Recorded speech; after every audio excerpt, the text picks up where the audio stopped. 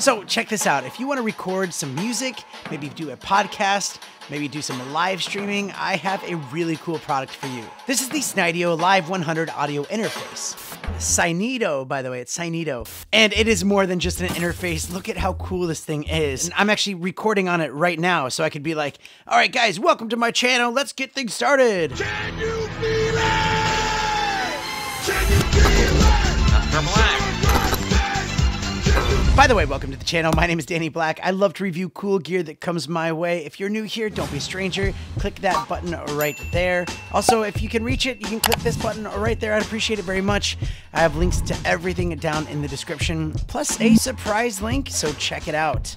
So this arrived, and I opened it up, and I was like, how cool is this? This looks so awesome. And the more you look at it, the more you realize how many cool functions and features this thing has. On the front of it, you have your mic 1 and mic 2 inputs, and these are 1/8" jacks that you can go to any kind of mic input. So right now I have an 1/8" jack going to this. It's a large diaphragm condenser mic. It actually sounds really good. I don't even know what the price is. They don't have it on their website. You also have an input for a headset. So if you had like, you know, your headphones that had the microphone on it, that actually will work with that. And then next to that, you have your headphone jack. On the back of it, you have your on and off switch. You have a USB-C DC power plug that you can plug it into any kind of USB outlet. Next to that, you have your USB-C that goes to your computer. You also have a line out in case you want to go to some powered speakers or something like that. You have a 1/4" headphone jack as well. Then they have this Live 1, Live 2, and Live 3. You can plug in some extra music sources, some other microphones. And next to that, you have an instrument plug, which you can plug your guitars.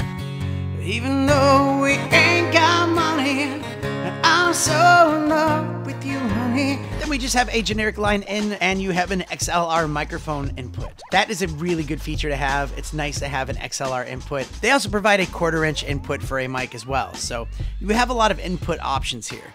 Looking at the interface itself, let's just start with the top here. You have your microphone volume, so maybe it needs to be a little bit louder, maybe a little bit softer. You can adjust that right there.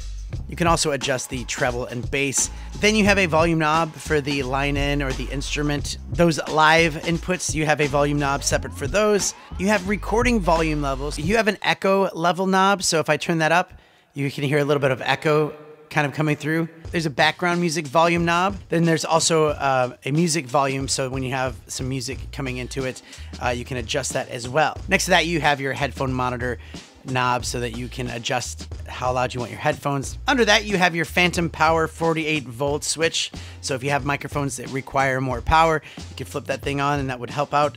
You also have Bluetooth on this thing where you can connect to your phone or your tablet or anything wirelessly to it. And that way you can actually play background music through that just wirelessly. Maybe even like if you want to do some karaoke sessions, that's a great way to do that. Down below that, we have a denoise button. And what's cool about that, like, so check this out. So I'm going to hit that once and it's going to denoise it a lot more. Actually, it sounds really quiet now when I'm not talking. You can press it again and it's even more. Like, it is dead quiet when I'm not talking. And then I can hit it again and it's even more. So if there's a lot of noise going on in the background, you can hit that denoise on there and that will work great for killing out any background noises that aren't above a certain decibel level. So I turn that off now. You can hear the difference big time, right? That's so cool that it's just a button that you can press. And so what Dodge does, that's a weird thing to say, but when you have background music playing, you can hit Dodge on, and when you're talking, it will actually duck down that music and put it in the background so that your voice is amplified over that. And then when you start talking, yeah, that's quick. I like that. That's cool. Then we have loopback. So when you have it connected to your computer, you can turn loopback on and you can have the sound kind of running through it separately. Vocal cut is very interesting because when you have background music going through there, you can actually hit vocal cut and it will cut out the vocals from the music. We'll play a song here. Can't play a lot of it, otherwise I get in trouble. But here, watch this. Check this out. I feel so close. Look at that. I just pressed the button and it's gone. Now I can start singing, you know, if I wanted to. So next to that, we actually have different vocal effects. So we have boy. Now, hello, welcome to the podcast. I'm apparently a boy. And now I'm a girl. This is child.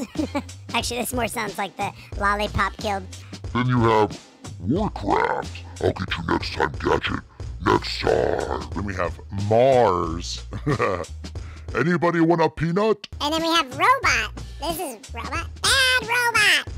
Or Christmas time of year. Okay, let's move on. So then next to that, we actually have a background music, and there's ones that are already on there. So we have like booing, awkward, cheering, just a little bit low quality, laughter, applause, and then that opening. Can you feel it? Can you feel it? I wish that you could customize those ones specifically so you can put different kind of awkward like crickets or whatever. However, they do have 3 customizable buttons up here at the top. And if you wanted to record something, you could either have a different source coming in and all you do is hold down and record it. So right now I'll just do my voice because that's what's plugged in. I'm gonna use this Mars voice here. So we're gonna hold down number 1. K105 has the greatest music in the world. Pew, pew, pew. I press the button. K105 has the greatest music. You get the idea. So there's 3 different customizable buttons, which is really cool.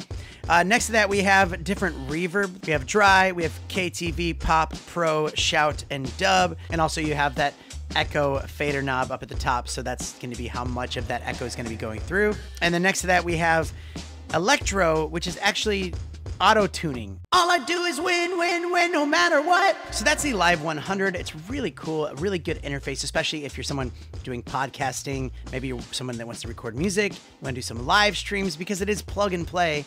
And when you plug it in, it shows up like any other source or any other mic source. Also, I think it's great for people that want to do voiceover work because they really require some really like quiet background noises. And with that like denoise, you can really make it sound like you're in some kind of like box with all the foam around it. And this whole thing comes in at $179 US, which is actually a great deal because I've used other interfaces before that didn't offer half as much and they were like upwards to $400. So I think this is really cool. It looks awesome. It's going to have a permanent home here in my studio, and I'm going to use it a lot and utilize it a lot in some different live streams in the future. So you'll be hearing a lot from that. That's it for today's product review video. A lot more cool gear coming to this channel. So stay tuned, and I'll see you next time. Mr. Black.